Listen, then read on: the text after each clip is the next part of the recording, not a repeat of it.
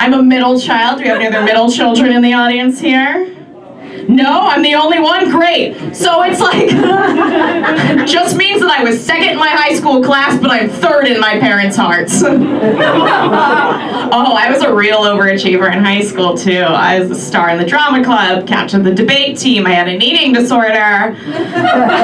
Oh, the eating disorder was just for my college essay. Yeah, when you look like this, you really have to create your own obstacles. Middle children are really resourceful. I once found my way out of the woods with nothing but a compass and the sunlight. I wasn't even a Girl Scout, just got left behind on the family camping trip.